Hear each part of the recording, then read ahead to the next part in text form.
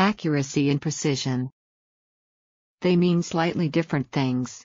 Accuracy is how close a measured value is to the actual, true, value. Precision is how close the measured values are to each other.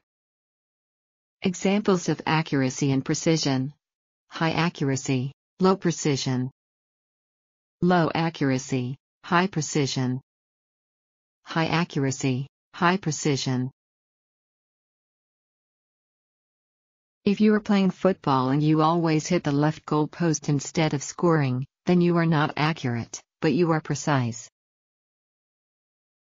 How to remember: accurate is correct, a bullseye.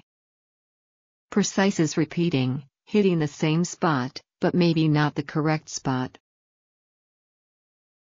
Bias. Don't let precision fool you.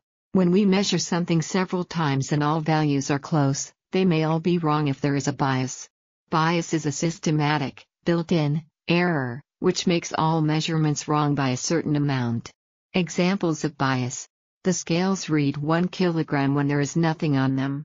You always measure your height wearing shoes with thick soles. A stopwatch that takes half a second to stop when clicked. In each case the measurements are wrong by the same amount. That is bias.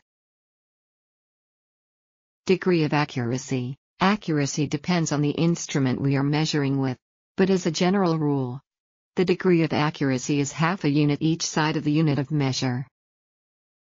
When an instrument measures in ones, any value between 6.5 and 7.5 is measured as 7. When an instrument measures in twos, any value between 7 and 9 is measured as 8.